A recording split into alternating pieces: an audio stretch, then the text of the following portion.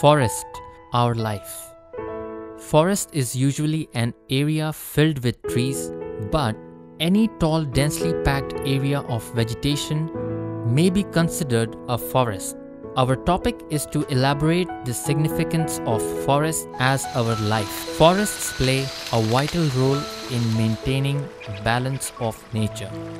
The various treetops look like green cover on the land.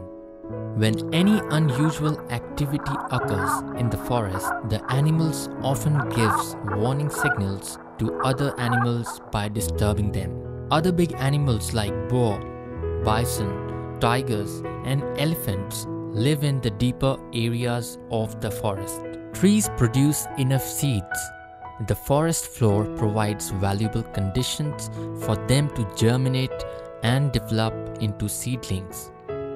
Canopy refers to the upper layer or habitat zone formed by mature tree crowns. Many insects, spiders, ants, and various other small animals have their habitats on the bark of the trees, plants, leaves.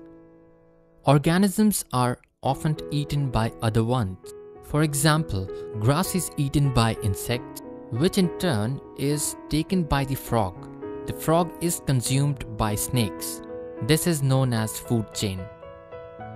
Microorganisms eat the dead plant and animal tissues and convert them into a dark-colored substance called humus.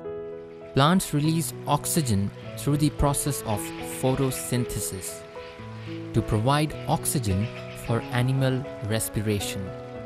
The forest is not just home to plants and animals. Many people also live in the forest. Some of them may belong to different tribes.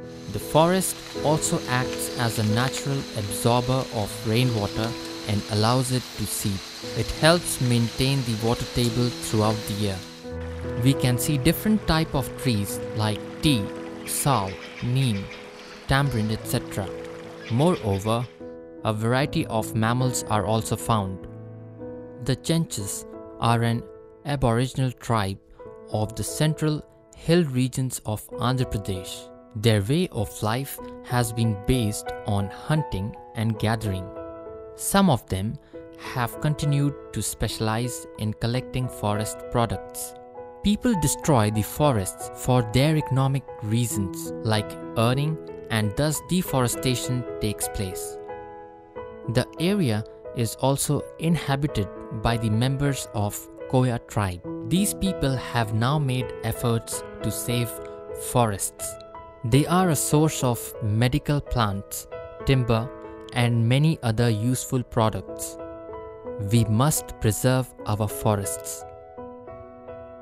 Our state possesses a distinct identity, not only because of its geography, history, and culture, but also because of the great diversity of animals and plant kingdom.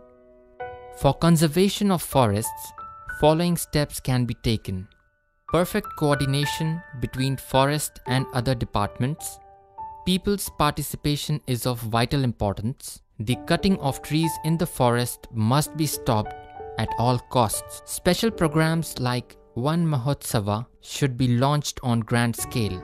Cutting of timber and other forest produce should be restricted.